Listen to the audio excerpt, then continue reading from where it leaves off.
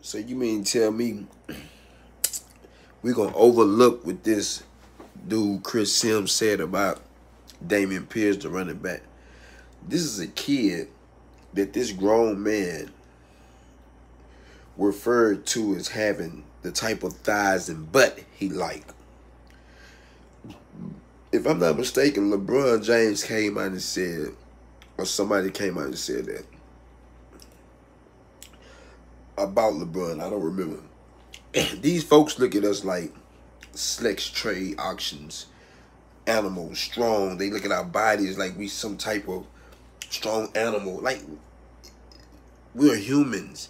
And that man clearly disrespected a child that has a mother and father that ain't even made it all the way out of college yet, with already being disrespected behind somebody's hormones and sexuality and desire. This ain't got nothing to do with LGBT, straight people. This has just got something to do with people that got morals and values. Just know right from wrong. And he was wrong for what he did, and you owe that kid an apology. Stephen A., whatever, whoever, Shaq, whoever, man, y'all need to make sure that man apologize to that kid, man. He's wrong. Chris Sims is wrong and very disrespectful to our black community. He's wrong.